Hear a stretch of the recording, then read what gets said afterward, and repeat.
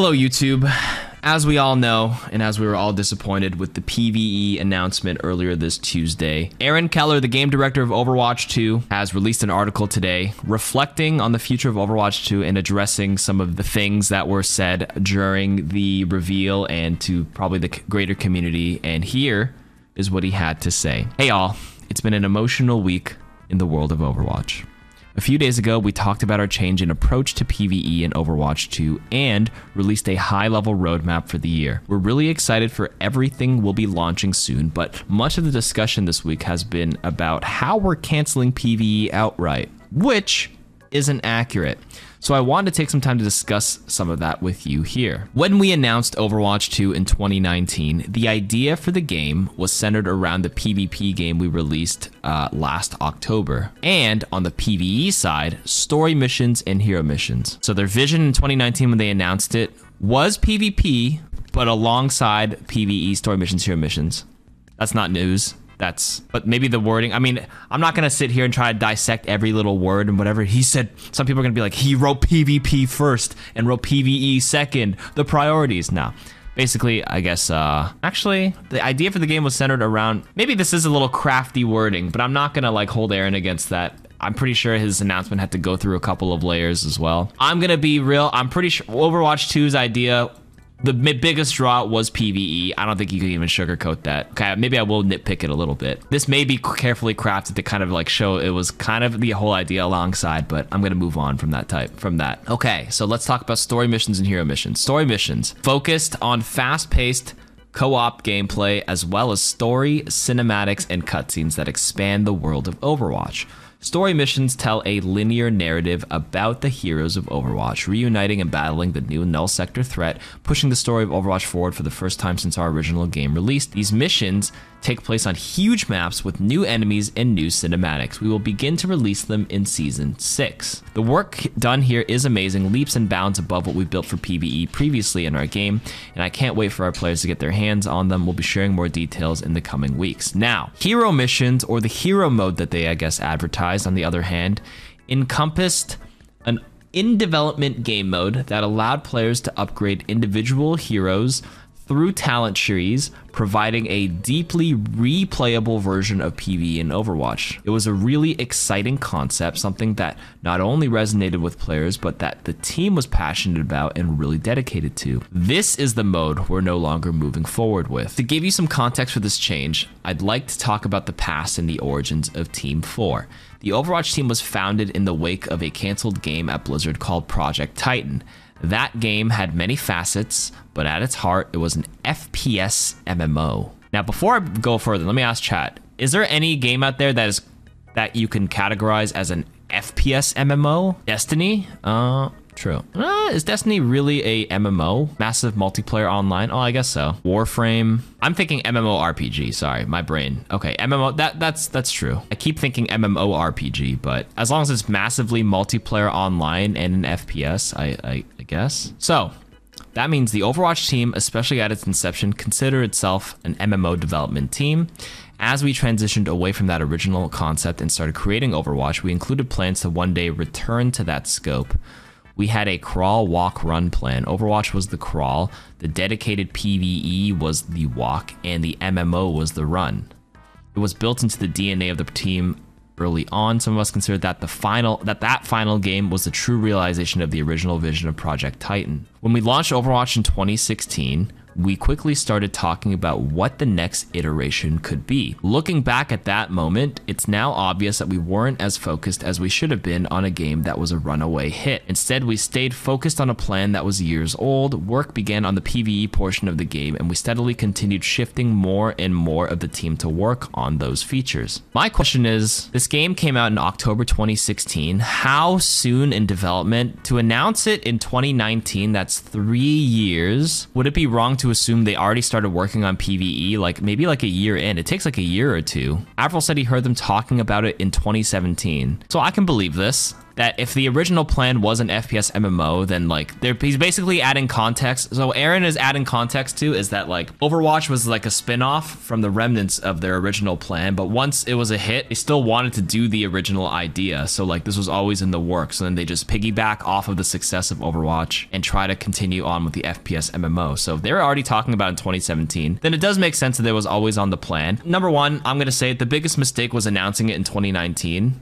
I think that was too soon without any reasonable like end date in sight. Like early announcements, you basically like set expectations really high early on. Then if you go dark, then people also ask questions. Like I think Cyberpunk was announced in 2013, then it was like 7 years or 8 years till it came out. The biggest mistake was just saying it outright that early. Don't know. Now we can speculate all we want, whether it was Jeff's idea or higher ups or executives or Activision Blizzard, but that is a mistake to announce in 2019, period. Maybe it was further along than they thought, but I think in the other articles, they clarified that it's an iterative process, and over time, they're like, it just kept evolving into something bigger and bigger and bigger. When we launched, we quickly started talking about what the next iteration could be. Oh, wow, that's basically what I just said. Looking back at the moment, it's obvious that we weren't focused this week. Oh, no, I did read this part. Instead, we stayed focused on plans that was years old. Work began on the PvE portion of the game. We steadily continued shifting more and more of the team to work on those features. Things rarely go as planned in game development. We struggled to find our footing with the hero mission experience early on. The scope grew. We were trying to do too many things at once and we lost focus. The team built some really great things, including the talents, enemy units, early versions of missions, but we were never able to bring all the elements needed to ship a polished, cohesive experience. We had an exciting but gargantuan vision, and we were continuously pulling resources away from the live game in an attempt to realize it. I can't help but look back on our original ambitions for Overwatch and feel like we used the slogan of crawl, walk, run to continue to march forward with a strategy that just wasn't working. We had announced something audacious. Our players had high expectations for it, but we no longer felt like we could deliver it. We needed to make an incredibly difficult decision, one we knew that would disappoint our players, the team, and everyone looking forward to hero missions. The Overwatch team understands this deeply. This represented years of work and emotional investment. They are wonderful, incredibly talented people and truly have a passion for our game and the work that they do. People have wondered why this announcement came at this time. After Overwatch 2 had launched, we started refining our plans for future seasons. As those plans grew, we tried to find ways to make all of our ambitions fit together in a plan that we believed in. We couldn't. And we also knew that we couldn't go back to pulling people away from the live game in service of that original vision again, so we made the difficult decision to cut hero missions and started planning for the future. From there, we needed to update the vision for the game, gain confidence in our new direction, and roll out the changes to the team. The decision was a start of a long process, not the final piece of it. This has been hard for us, but as a director on this project, I had to do my best to make decisions that put the game and the community first, even when those decisions are disappointing. In this case, I had trouble pivoting away from a vision that just wasn't working. And for that, I would like to apologize to our players and to our team. I'm sorry. We are focusing our efforts and our passion into making this game an ever-evolving experience. We are still committed to building many of the elements we talked about at BlizzCon 2019, including the story missions that delve into the next chapter of the Overwatch universe, new types of co-op content we haven't yet shared, and new stories that we're planning to tell both in and out of the game. We're excited about this direction. We can't wait for you to finally get the experience that we've been building.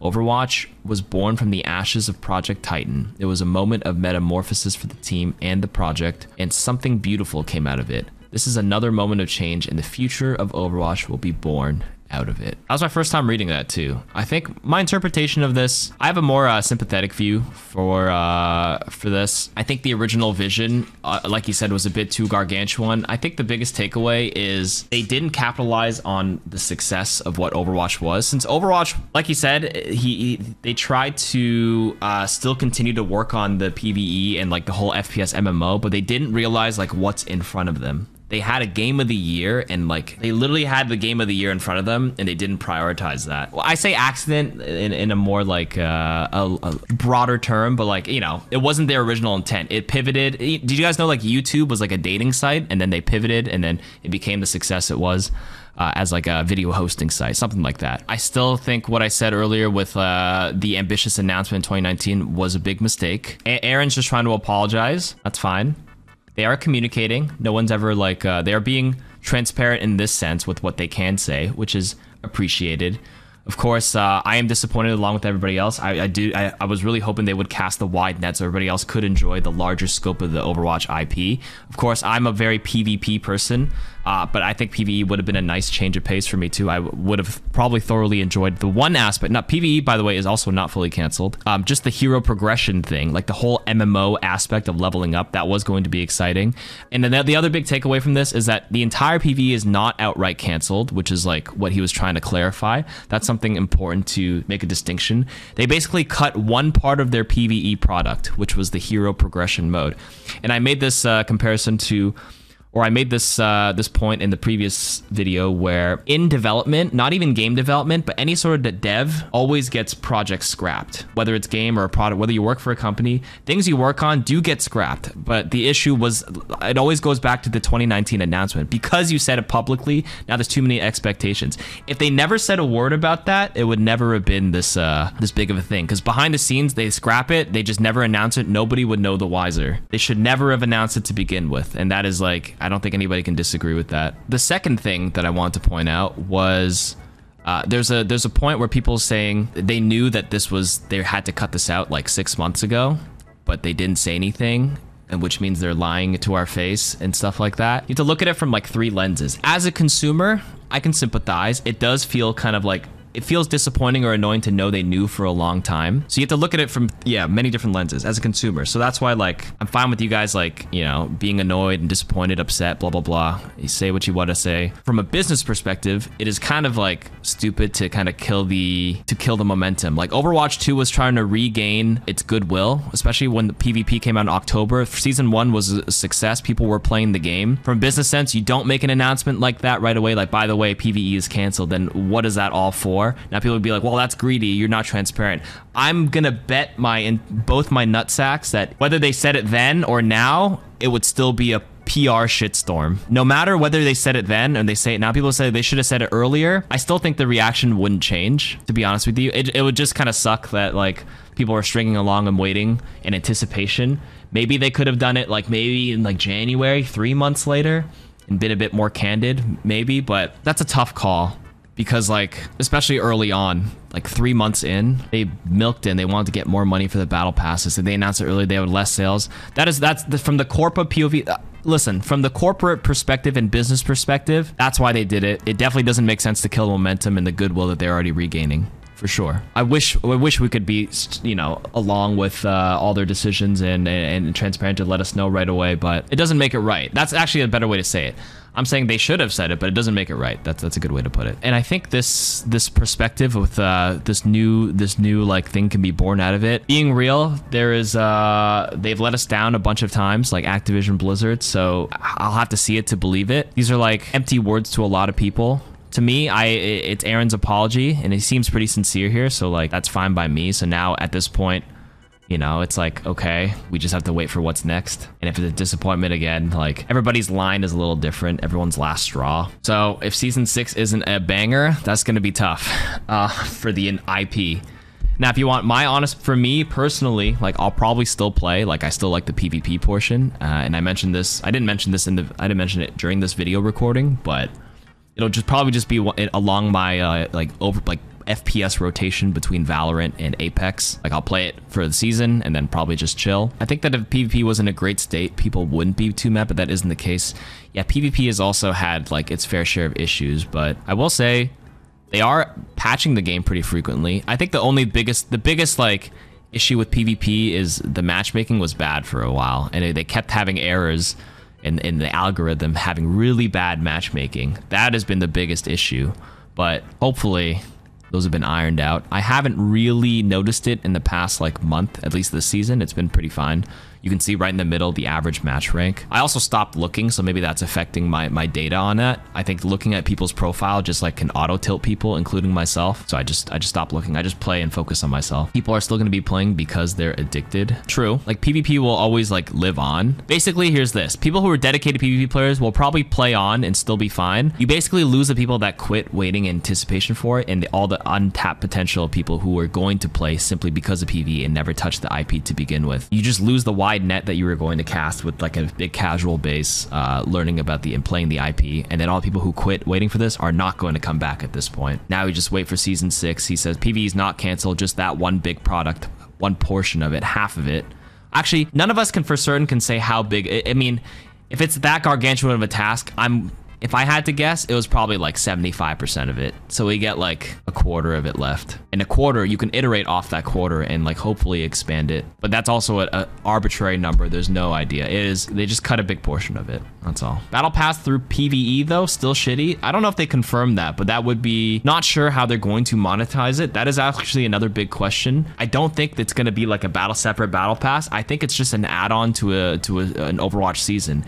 And you get the Battle Pass for like what you're already used to, just cosmetics and maybe some like bonuses in the PvE missions. Actually, I find it hard to see that. I think the battle passes are designed ahead of time. But the one thing, battle pass is a different topic. Like souvenirs, I'm sorry, the most useless cosmetic I've ever seen in my life. That needed to be, it is just a filler, battle pass filler. It does nothing. They needed souvenirs and even emotes are okay, but they just need emotes and souvenirs to be quick and cancelable. But I think there are some competitive issues where if you use emotes, you can third-person peek and abuse it. So I'm not sure how you tackle that problem. That's why I'm not a game designer. But I will say, if they could have me do Soldier 76 push-ups and then stop it really quickly, just to like taunt somebody, like people will buy stuff like that. It comes down to money. Their projections didn't show that making PvE was worth their time, because if the numbers work, they will hire more developers to make it happen. Probably in a big corporate business, I'm sure you have to make like a budget. You have to make a budget, a project. I mean, there's a lot of layers. You have to do a proposal. To go through this layer, budgeting, shareholders, how do you monetize this business? Is it able? So you could be right in terms of like they would hire more developers, but like how many? And the whole hiring process and getting value developers in the age of Fang, and you know, I'm not going to get into more Activision corporate issues, but you know, Activision they made a lot of money, so that's why it's another issue of how they're distributing it and reinvesting it into the people first. But I'm just going to leave it there, and that is all for my rambling. Peace.